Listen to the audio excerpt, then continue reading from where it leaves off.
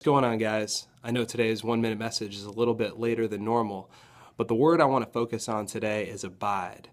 Jesus talks about it in John 15:4. He calls us to abide in Him, and that as we do, and only as we do, that we'll produce fruit that will last. And so it's this word that means to remain in Him, to spend time with Him.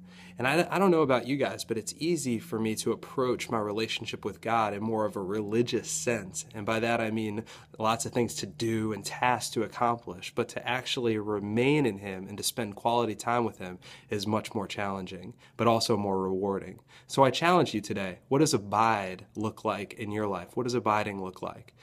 Think about that, and we'll talk tomorrow.